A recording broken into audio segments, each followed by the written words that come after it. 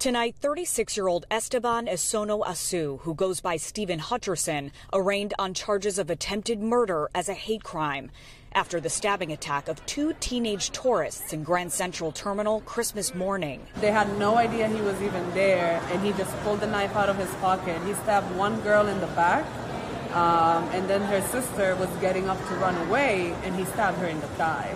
The two sisters sitting with their parents at Tartinery inside the food hall. The general manager told News 4 they had a gut feeling that something was off with the man when he came in. According to the criminal complaint, when Hutcherson was seated at a table, he told an employee, "I don't want to sit with black people," and made a comment using a racial slur about white people.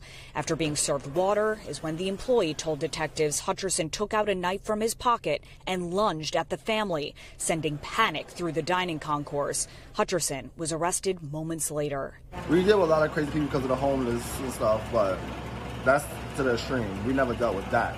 Tourists and visitors swarming the sites in Midtown for the holidays, like this family from Barcelona, who tells us they keep their eyes open, but they're not fearful. I didn't feel like not safe.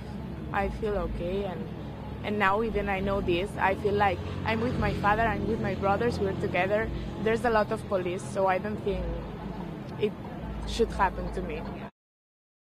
Thanks for watching. Stay updated about breaking news and top stories on the NBC News app or follow us on social media.